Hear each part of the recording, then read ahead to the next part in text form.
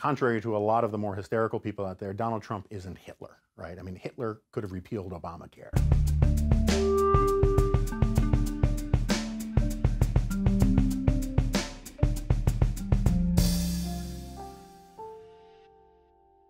The Iran deal and China-Taiwan relations. Hi, I'm Ian Bremmer. This is your GZERO world. It's a beautiful day in Midtown Manhattan. I've got a big interview with you in just a little bit. Jonah Goldberg, who is the author of the new New York Times best-selling book, Suicide of the West. Great time to talk about that. Puppet Regime brings you Mark Zuckerberg, and then, of course, your office hours. But first, your world this week.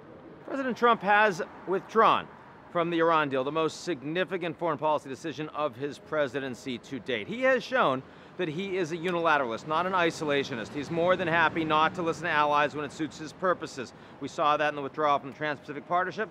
We saw it in the withdrawal from the Paris Climate Accord. But no question, this decision on Iran is the most substantial. America's key allies in Europe, the French president, the German chancellor, the British foreign minister, all weigh in strongly in the past few days, saying that their top priority is keeping the Americans in the deal. Trump listened, and Trump decided he was going ahead anyway. But the bigger question is, can you trust the United States? I mean, ultimately, American leadership is a relay race from one president to the other. You pass the baton, you want to win the race. President Trump has shown very clearly that his interest is in ripping up things that Obama did because he was a loser president. Trump does the best deals. But if you're an American ally, you really don't feel like you can engage with the United States with that kind of continual stop-start presidency. One piece of good news, I don't think it matters at all for North Korea. They weren't really going to denuclearize anyway. It's not like they trusted the Americans trust the North Koreans. We are going to have a meeting coming up between Trump and Kim Jong-un, and both sides really want some kind of deal. In fact, Trump may want one even more now that he got rid of the Iranian deal. Watch that space in a positive way, but on the Iran front, all the news is going to be negative.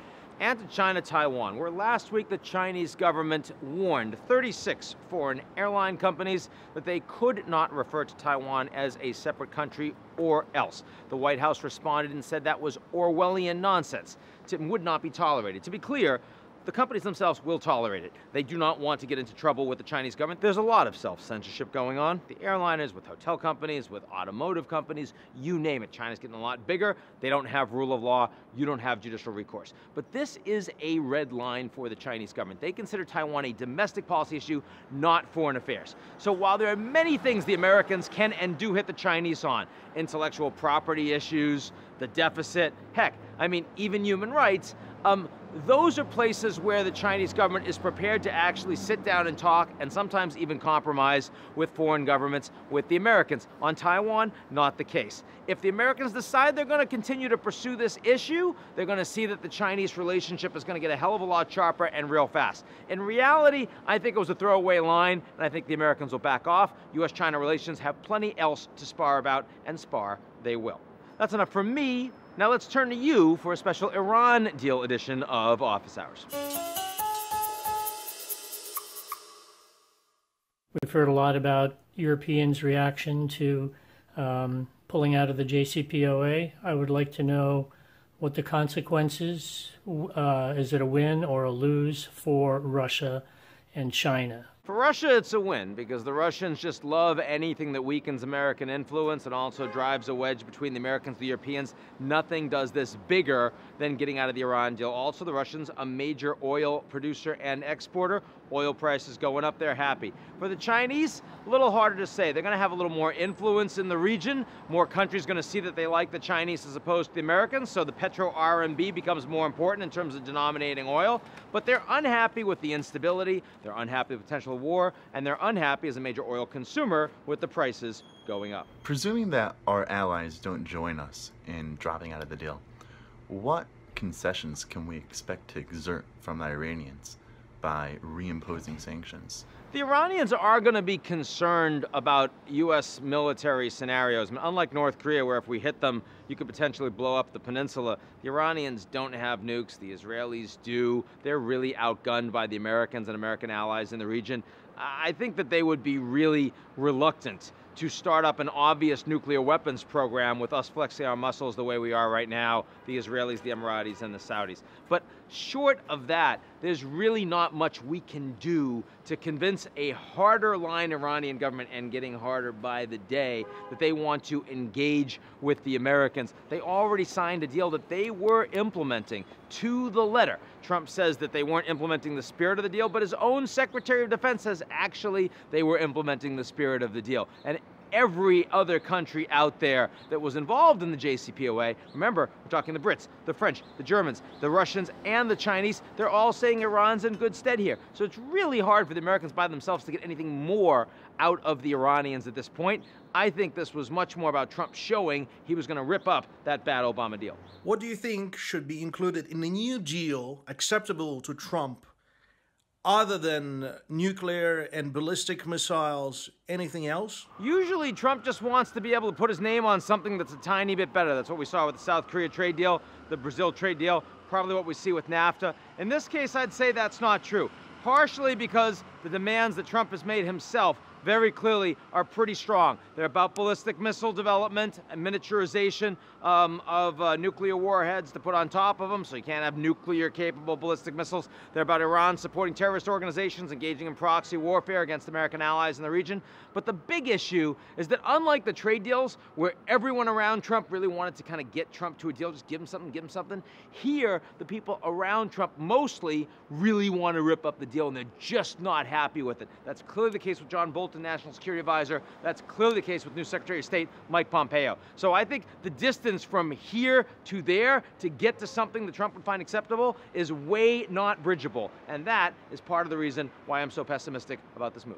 Folks, this week we're tuning in live for a new product launch at Facebook. Here at Facebook, we care a lot about community. We want to help you stay informed about your communities, to be engaged in their lives, and to build more inclusive communities for your communities.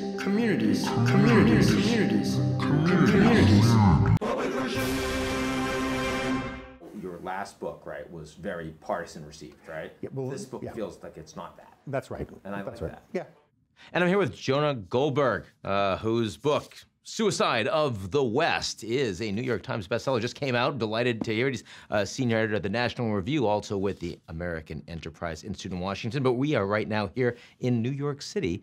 I'm delighted to have him as my guest. Jonah. It's great to be here. Good to be with you. Yeah, your energy is infectious. No, that's good. We need that. Well, video will do that to you. That's There's right. no That's question. true. That's true. So why don't we let's jump right in Okay. with this question of tribes, right? So you said aliens looking down, come through every 10,000 years. They would normally see all of us as tribes until this last visit. Right. So if you had an alien who was visiting planet Earth once every 10,000 years, since we split off from the Neanderthals about 250, 300,000 years ago, for every visit he made until, let's say he did it for over 250,000 years, for the first 24 visits, all he would see is semi-hairless apes foraging and fighting for food. We evolved in an environment where living within the tribe or the band or the troop, whatever you want to call it, small group was everything. All of our politics were personal and defined by the group. The world was divided between us and all of them.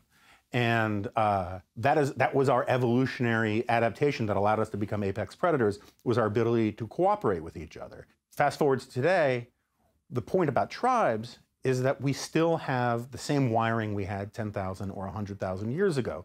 We still naturally want to divide the world up, our worlds up, into us versus them. What is required, what makes our civilization special, is that the West, liberal democratic capitalism, the American founding, had within it this argument that you shouldn't see the world that way, that it wasn't zero-sum. And that is something writ large that we're kind of losing sight of again, is that we're trying to retreat back into our tribal self. How much of this gets fixed if women run things? I think you could make a pretty good case that it would help. It would, women are better at building consensus. There's a lot of social science evidence to support all of that. Whenever you get a real dislocation of men to women, society becomes a lot more violent, first of all. Well, the Wild West was like that. And because of the gender selection abortions that we see in India and China, I think the ability to keep young men from rising up and embracing a more aggressive form of nationalism will be a real challenge, among other things. Do you think that in America, young men today are increasingly embracing a more violent form of nationalism? What I do think is, take violence out of it, that there are a lot of people on the right who are embracing essentially a right-wing version of identity politics for white people, which I think is a really dangerous and bad thing. And I think it's in response to the rise of identity politics in general on college campuses, which comes from the left. That doesn't excuse it, but it helps you understand where it comes from. And that they want to create and cultivate this, not ethnic, right? It's not Irish pride or Italian pride, but based around this abstract category of whiteness, this white cultural affinity that creeps into this weird Aryan stuff. And I think it is a product of these guys who are deracinated, who are looking for meaning in their lives, and they can't find it from the traditional outlets of civil society. They can't find it in the economy. It's not working for religion very well. And religion is sort of receding from a lot of these people's lives. So what do they hold on to? Identity politics. Right. So if you want to take that away from them, what should they grab onto instead? So part of me being a conservative, particularly a small c conservative, is that I don't want to nationalize politics at all, except for the truly essential things. There's a reason why during a war, everyone drops what they're doing and rally around the cause. The government can't love you. It can only do a few things remotely well, and it should stick to those things. And we should push as much power to the most local level possible to give people a sense that they have more control over their lives. So I'm wondering what it was over the course of the past 10 years, right, in the United States that you think really hastened this devolution into a much more pernicious, much less civic engagement for the average American citizen? I can think of a bunch of things. I mean, partly is just the last 10 years is when Facebook went like this, right? So I think that's part of it. I thought tech would be a piece of it. There are a lot of things that radicalized a lot of people on the right. One was this failure to deal with immigration, promising, from Ronald Reagan's amnesty, saying this is the last one and never following through on it. I think that this obsession with ideological purity that for some reason overtook a big chunk of the Republican Party. I mean, I used to joke that the Republican primaries were like C-SPAN reenactments of the end of Spartacus, where each candidate was like, I am Ronald Reagan. No, I am Ronald Reagan, right?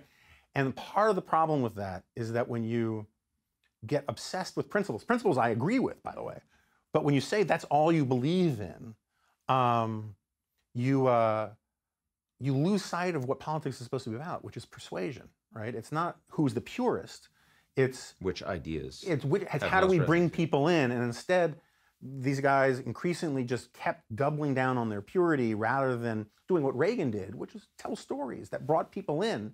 And instead, you had these focus grouped, sort of think tanky primaries that picked hot button issues and replayed the 1982 Reagan playbook over and over and over again. And one of the beneficial things about Donald Trump is he smashed all of that. He's not the form of the destroyer I would have picked. Right? I mean, he comes right after the Stay Puft Marshmallow Man. But good visual there, by the way. Thank you. Of Trump and the Stay Puft Man. It's either one, It's sort of. And then there's the, and also there's all this, again, this stuff that's way upstream of the actual politics. The big sort. People are tending to, in their lives, self-segregate amongst people who agree with them. I think Charles Murray writes about this a lot in Coming Apart, that it used to be that the corporate leadership of a factory town lived in the town, and now they still helicopter in. Yeah, right, for the photo op, right, and then they leave, right, and so I'm not sure you could pick a single one thing. I think it is a confluence of events. Suicide of the West is a pretty bleak concept. If we're really on that path. What's the thing that's going to happen in the next few years that's going to make you say, "Oh my God, we're at the precipice"? Yeah. So I understand why. Certainly, it is a bleak-sounding title, right? But I didn't call it the death of the West. No. I didn't call it the decline of the West. Part of my argument in the book is that there is no teleology. There is no right side of history. There's no God who is going to guarantee anything for us. And I'm not saying this as an atheist. I'm just saying that it's sort of like the argument about free will versus determinism. Who gives a rat's ass? You still got to get out of bed in the morning, which basically means you have to assume that free will is a thing, right? And suicide's a choice. And so while I understand the title is bleak, the book actually ends with this call for, instilling a sense of gratitude in what we've got. Okay, but let me now ask my question again. Okay. Which is, so, Suicide of the West is a kind of bleak title. Now, what is the thing that over the course of the next 5 years, if you saw it, you go, wow, I was not successful in stopping the Americans from heading down this path. This is really a tipping point. They may not wake up. What is it? That's a good question. To say Suicide of the West implies we're really thinking about, like, turning the keys on and staying in the garage. Yeah. What is it? The only reason the Constitution has binding power is because we give it binding power. If one day we just say, forget it, then all of a sudden we are basically in a world where we just fight over which strong man or strong group gets to run everything. And it wouldn't take much beyond a Depression-style economic, they came out of quite a bit during the Great Depression. There's a reason why FDR was president for life. I think if we had a similar kind of Great Depression, which I don't think is inconceivable, I'm not sure the Constitution survives that. So right now, I mean, it's less the suicide of the West, more like, hi, I'm the United States and I have a problem.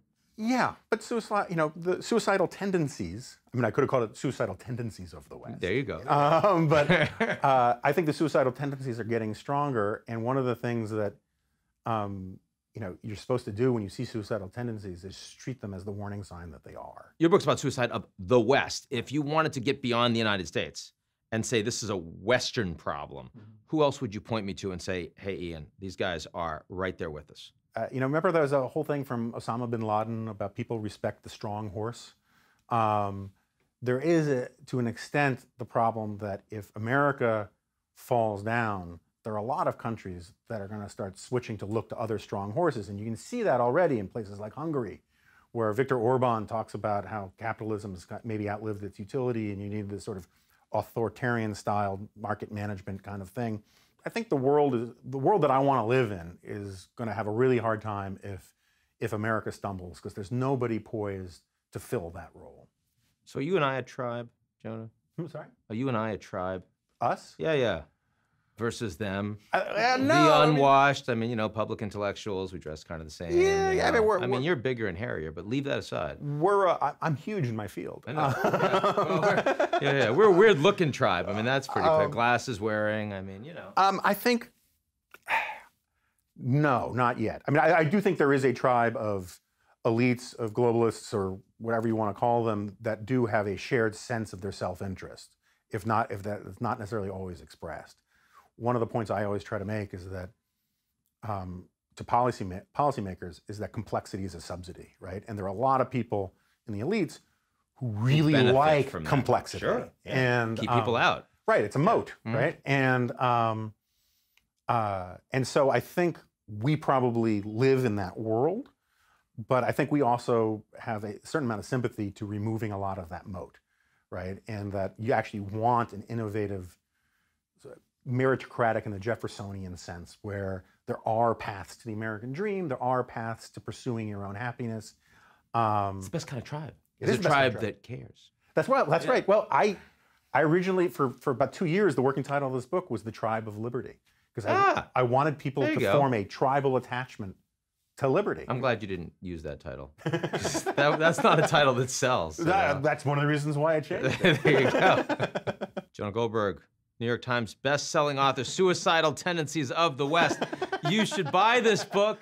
That's the right message. Good to see you, Jonah. Thank you very much, my friend. Great. Thanks for having me. That's your show this week. If you want to listen to the entirety of the big interview, the uncut version, you can check out our podcast, GZERO World, available at podcast stores near you. That's right. And next week, come back. We've got Israeli former Prime Minister Ehud Barak. It's going to be a really great show. I will see you then.